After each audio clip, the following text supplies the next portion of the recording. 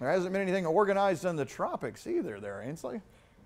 Yeah, now you may remember just 6 days ago was the peak of hurricane season, and on that day there was absolutely no areas being monitored for tropical development. Now that we've turned the page on the second half of hurricane season, there's a little more activity on the way. So the Atlantic is waking up just a little bit. We're monitoring 2 areas of potential tropical development. You see that one in red there. We'll get to that in just a minute. First, I'll talk about this one that just appeared. Now this is a tropical wave that rolled off the western coast of Africa, is now showing some signs of disorganized showers and thunderstorms. So something we'll keep our eye on over the next week or so, but right now has low chances of overall development. Something looking much more promising is this area in red here. This has been deemed an invest, which is what the National Hurricane Center gives an area of potential tropical development when they think that a tropical depression or a tropical storm is likely to form within the next 7 days. So the area that you see here is likely to become a tropical depression or storm within the next 48 hours. But what does that mean for us here in the U.S.? Well, we got to turn to the upper levels for a little bit here.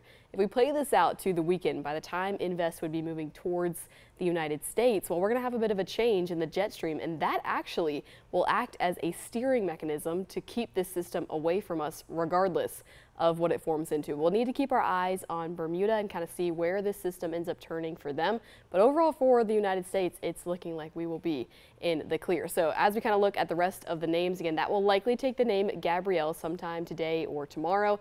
And then the next one would be the H name Umberto. So we'll keep our eye on the tropics, but overall, good news is in store for the U.S. I'm meteorologist Ainsley Parker. Back to you guys.